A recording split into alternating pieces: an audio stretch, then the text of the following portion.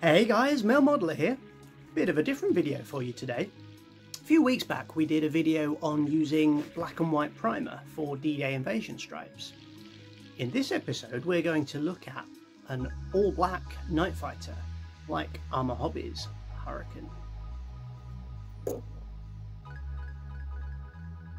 As you can see then, we've primed most of this while it was on the sprues and it's starting to look like a night fighter already.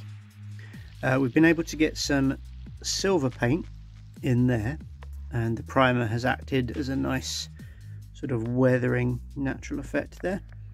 We'll get those wheel wells filled up with putty, and what we can do, if we take this apart, we can now start working on these interior areas. And yeah, while we had the silver paint out as well, we did a bit of the interior. Well, we're just mixing up the interior green colour for these RAF aircraft. Typically I will use interior grey green from Vallejo.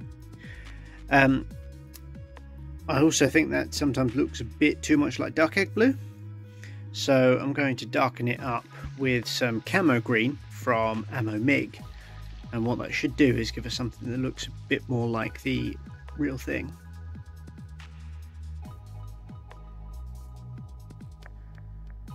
There you have it then, a Hurricane that just needs a little bit of primer on the edges, and that is pretty much ready to go as a night fighter.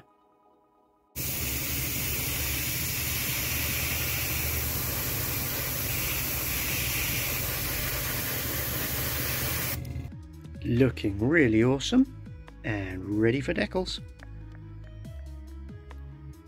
And she's ready for some weathering and some varnish.